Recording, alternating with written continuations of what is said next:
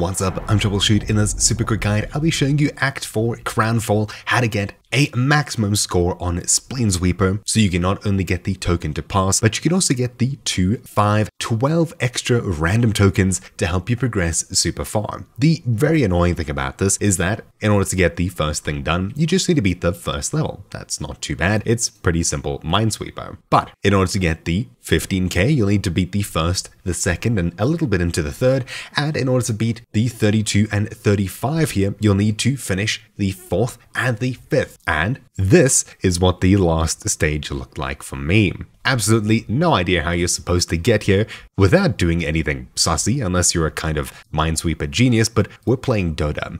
If you'd like to get through this super easily, in the description down below you'll find a GitHub page where someone has created a super simple Minesweeper bot for Dota 2, Crownfall, Act 4, last updated 2 weeks ago, that basically just solves it for you. It does all of the puzzle solving and even clicks for you. All you need to do is download the exe, run it, and make sure you're at 1920 by 1080p res. So let's do exactly that. Inside of Dota, options, video, and make sure that you have your advanced screen settings 16 by 9, 1920 by 1080. I'd also recommend you make your desktop resolution this as well if you're going to be playing borderless like me. Once you have this set up, open up Crownfall Act 4, find Spleen Sweeper, open it to here, and let's get to actually running the program. In order to download this, choose the code button. In order to download this, click the code button in the top right, this green one here, then choose download zip at the bottom of the pop-up. Once you've clicked this, saved it to your PC, you can open it up and you'll see a folder with a bunch of files inside. Copy this folder to your downloads folder, for example, and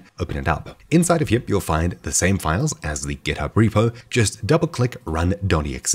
You can download this separately, but it's not going to work as it needs some files in this image folder here.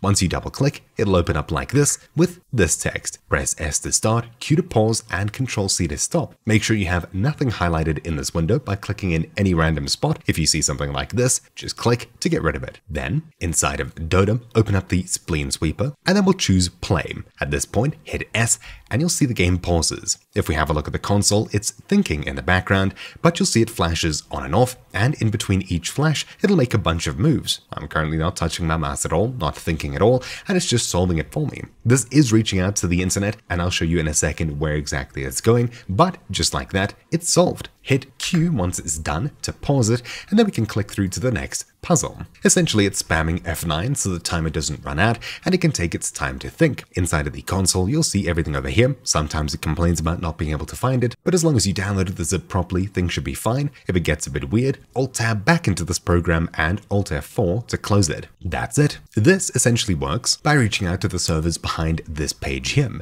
logigames.com Mineweeper Solver. Essentially, you could, if you wanted to, punch in all of the numbers on your board and find the next best move where it'll tell you where to go. This is being used in this program to get something out here. Then we'll just click through to the next level with it still running, and when we get to this over here, hit S, and once again it'll start solving. This should get you the absolute maximum number of points possible.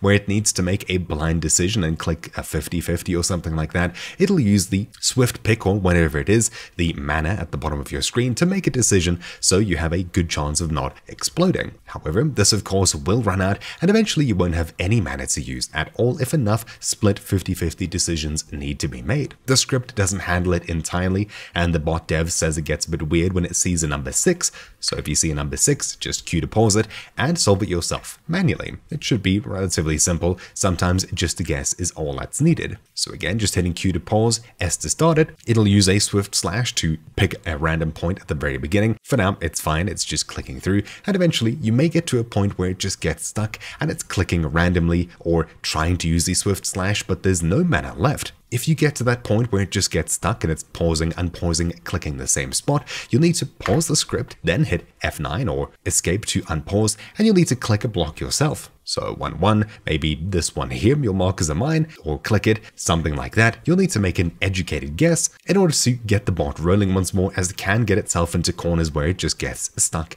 and it can't do anything. But for the most part, this does seem pretty foolproof. You just need to be there to watch it until it's done running through. It'll take a few minutes to get through through everything with about 30 seconds to a minute on each. So there we go, this one's run through to completion, and unpausing, continuing, we'll start it once more for stage 4 or 5. And there we have it, we're done with this, so we'll pause, continue, and finally 5 of 5. This is massive, and it would be a pain to do if you had to do it manually. Alright, it seems like we've reached a state where it's getting confused. It's trying to use a swift slash, there's not 50 mana, so it's clicking the top corner with the swift slash, it can't do it, and it's pausing and unpausing. Here, I'll need to step in, pause it myself, and choose a corner to click. The corners are the absolute safest places to choose for your first guess in Minesweeper, so always choose one of the corners. Once you've done so, hit S to resume the script once more, and we'll wait for it to start thinking again. That's it, it's that simple.